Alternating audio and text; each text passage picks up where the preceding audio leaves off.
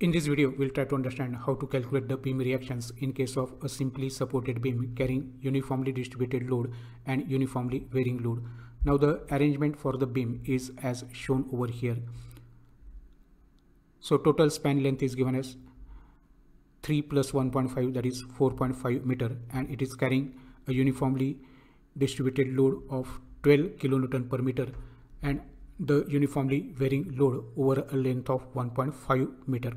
So u.d.l is acting over a length of 3 meter and u.v.l is acting over a length of 1.5 meter.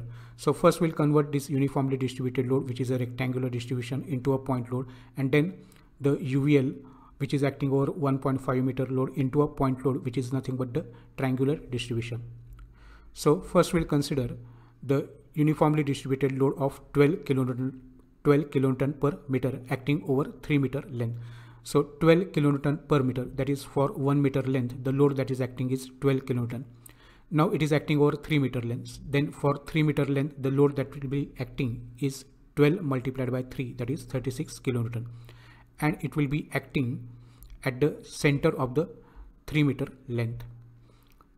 So this 12 kilonewton per meter multiplied by 3 meters. So this meter will get cancelled. So it will be 36, 12 into 3, 36 kilonewton. And it will be acting at the center of 3 meter length because this is a rectangular distribution and that is for 3 meter length. So centroid will be 3 upon 2, that is 1.5 meter. So let us convert this particular u.d.l into a point load of 36 kilonewton acting at a distance of 1.5 meter. So as you can see over here, we have converted u.d.l into a point load acting at a distance of 1.5 meter. Now we'll convert this u.v.l into a point load and it is acting over a length of 1.5 meter. Now it is a triangular distribution. So for uniformly varying load of 12 kilonewton per meter acting over 1.5 meter length, so u.v.l load will be, as it is a triangular distribution, it will be 1/2 base into height. Okay, we can simplify in this particular manner. So it is 1/2, base is 1.5 and height is 12 kilonewton per meter. So this meter will get cancelled up and it will be 9 kilonewton, that is 12 into 1.5, that is 18 divided by 2, that is 9 kilonewton. Now as it is a triangular distribution, the centroid of the triangle will be at a distance of b upon 3 from the base. So this is the base.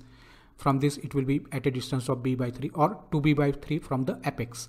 So either of this you can consider. So b upon 3, base is nothing but 1.5 meter. So 1.5 meter divided by 3, that is 0.5 meter. So we'll convert this u.v.l into a point load of 9 kilonewton acting at a distance of 0.5 meter from the base of the triangle. So now we have converted u.d.l and u.v.l into point loads. Now we have to calculate the reactions over here. So applying the conditions of equilibrium, so summation of forces in y direction is equal to 0. Upward forces, they are considered as positive, whereas downward forces, they are considered as negative. So RA and RB, they are acting in the upward direction, so they are positive.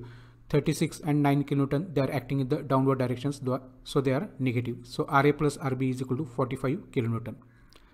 Now summation of moment is equal to 0. So clockwise moments, they are considered as positive, whereas anti-clockwise moments, they are considered as negative. Now this RB, correct? So you can see this particular RB, it will produce anti-clockwise moment about A. So it will be negative and the distance between B and A is 3 meters. So it is minus RB into 3. Whereas this 36, it will produce clockwise moment. So you can see the point load of 36, it will produce clockwise moment and perpendicular distance is 1.5 meter. So 36 into 1.5. Similarly, this 9 kilonewton point load, it will also produce clockwise moment about A. So it is 9 and the perpendicular distance is 3 plus 0.5, that is 3.5, and that is equal to 0. So if you make the calculations correct, then it will be 85.5 is equal to, transfer this negative term on this side, it will become positive. So 85.5 divided by 3, that is equal to RB. So RB will be equal to 28.5 kilonewton. Now we'll substitute this value of RB in equation 1. So from equation 1, RA will be equal to 45 minus RB. Substitute the value of RB, that is 28.5. So 45 minus 28.5, that is 16.5 kilonewton. So in this way, we can calculate the reactions in case of a simply supported beam carrying uniformly distributed load and a uniformly varying load. Thank you very much for watching.